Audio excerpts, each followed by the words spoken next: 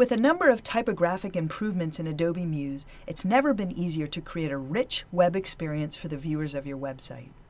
I'm here in Muse and I'm working on typesetting a block of text here. So I'll select that text and I'll go ahead and open up the text panel.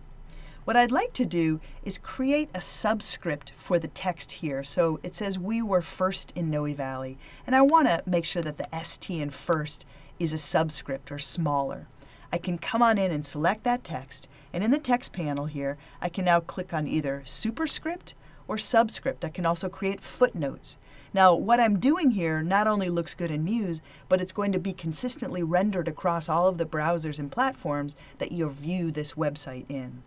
In addition to that, I've got some text here, call to make an appointment, and it's in upper and lower case.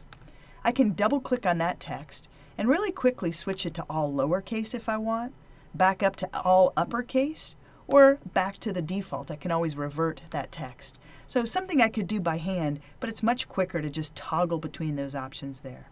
I encourage you to upgrade to the latest version of Muse and give these features a try.